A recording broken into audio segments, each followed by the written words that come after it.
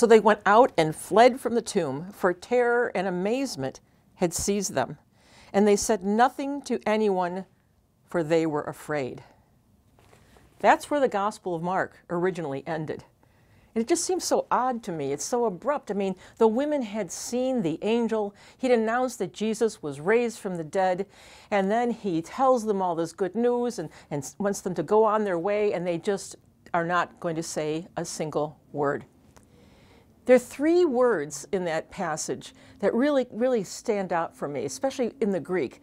One is fear, phobos. We get phobia from that. The other one is amazement, ecstasis. We get ecstasy from that. And the other one has to do with being seized. It actually means being possessed. So we take a look at these women, and they've had this miraculous appearance by an angel. They've heard the good news that Jesus is raised from the dead, and they're too afraid to do anything about it, and they just are going to be silent. It seems that nothing changed. They came to take care of Jesus' dead body because on the Sabbath they could not work, but on the first day of the week they were there. They have this announcement, and then it's all the same. Sometimes I think we feel like nothing's changed. Sometimes I think that the events in our country, in our church, around the world are just they're so terrifying and so overwhelming that it seems like the resurrection really didn't make a difference.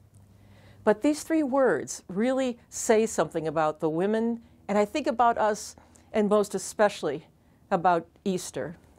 When they said that they were filled with amazement, this ecstasy, ecstasis, they were really standing. It means literally standing in a different place.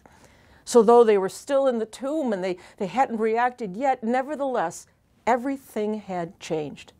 And because of the resurrection, we, all of us, are standing in a different place.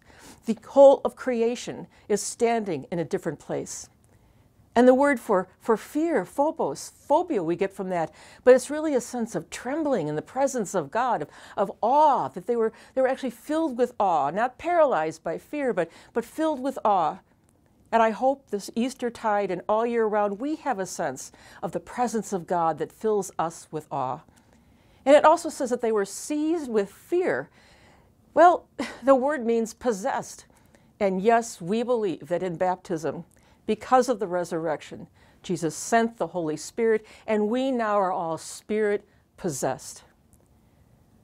When things seem to be staying the same, when things seem to be happening and coming at us so quickly, I think it's very important to take time to be a little amazed, to be standing in a different place, to have a sense of this awe and trembling before the Lord, and to allow ourselves to be possessed by the Spirit, who will give us power and courage in these times. My favorite hymn is, Lord Jesus, You Shall Be My Song. It's ELW 808. And the last verse goes like this: I fear in the dark and the doubt of my journey, but courage will come with the sound of His steps by my side.